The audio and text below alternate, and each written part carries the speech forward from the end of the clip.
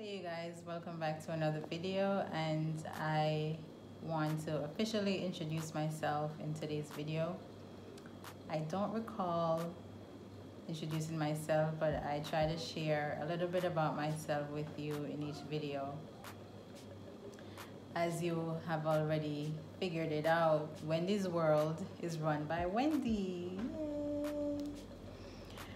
Yay. I'm a blogger. I've been blogging for over 8 years, on and off the past few years, because I've been so caught up with work and family and adjusting to a new living environment, and it's just been a whole life change for me. So I haven't had much time to be consistently tending to my blog.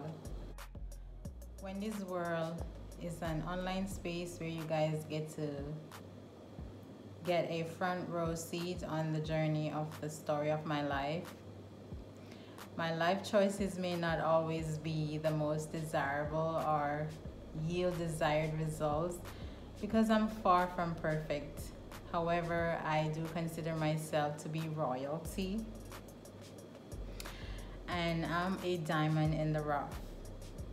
Wendiswurld is also an outlet of expression where I get to share information, popular views, various topics, making suggestions in an awe-inspiring, loving, fun way.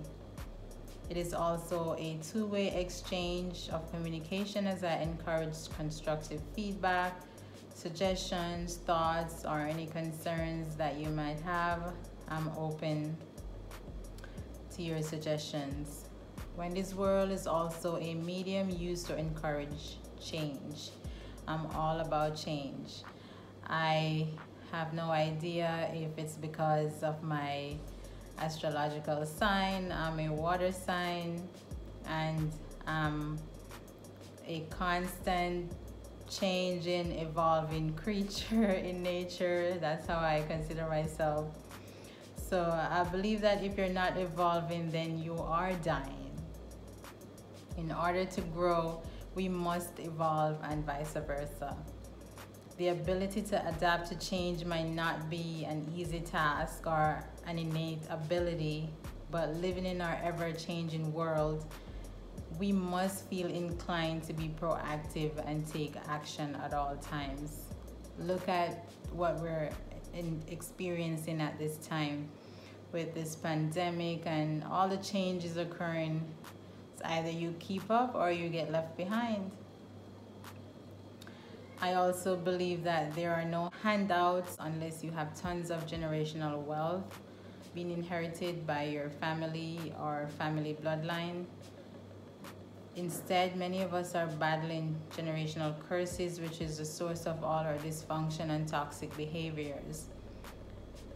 We live in a changing and evolving environment, and we must change and evolve on a spiritual, mental, emotional, and financial level if possible.